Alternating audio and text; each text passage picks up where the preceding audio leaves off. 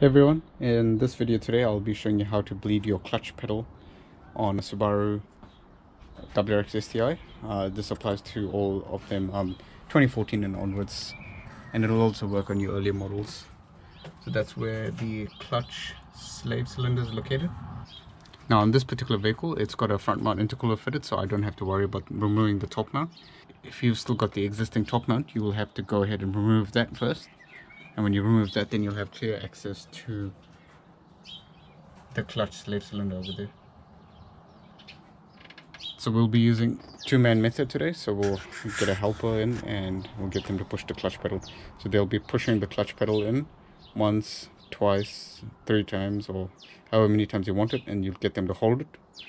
And when they're holding it, that's when you open that bleeder and you dispel the fluid through like a clear vinyl tube into another brake fluid container. There has to be fluid so that it doesn't suck air back into the system. So we'll show you that today. Something worth noting is on these newer models, they don't have their own reservoir on top of the clutch master cylinder. They actually just feed off the brake master cylinder. So keep an eye on the fluid over there while you're bleeding out the system. And it's a 8 mm spanner to open the bleed nipple. Okay, push.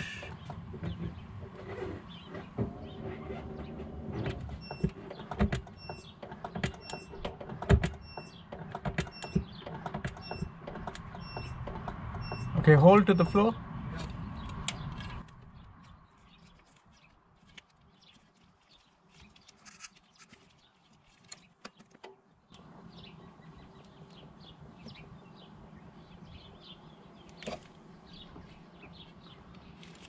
So at this point as well, you might realize that you'll have to pull up the clutch pedal very slowly. You have to pull it because it'll get stuck at the bottom.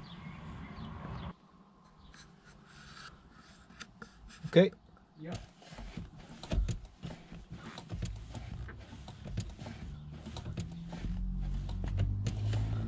Hold. Yeah.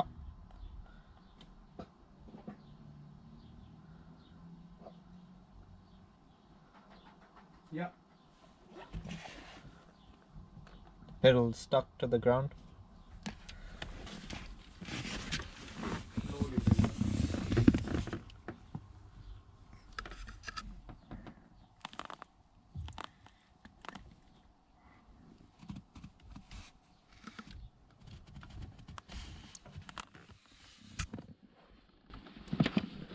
So you slowly pull up the pedal.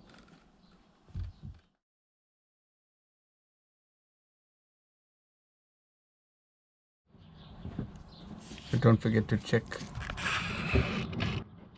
the reservoir over there. Don't forget to check the reservoir. You don't want to run out of fluid. Oh, crap.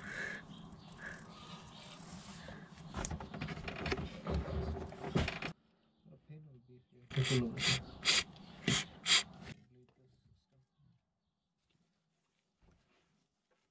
Some fell underneath, so you maybe have to take some.